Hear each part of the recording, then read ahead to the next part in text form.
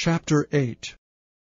Then I separated 12 of the chief of the priests, Sherebiah, Hashabiah, and 10 of their brethren with them, and weighed unto them the silver and the gold and the vessels, even the offering of the house of our God, which the king and his counselors and his lords and all Israel there present had offered.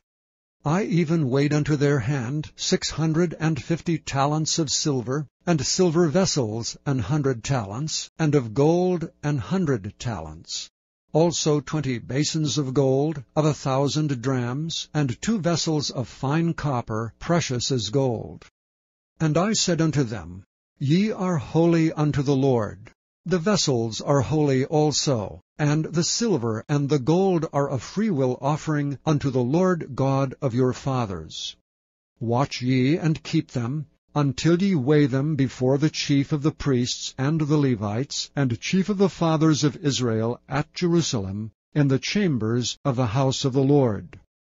So took the priests and the Levites the weight of the silver and of the gold and the vessels, to bring them to Jerusalem unto the house of our God.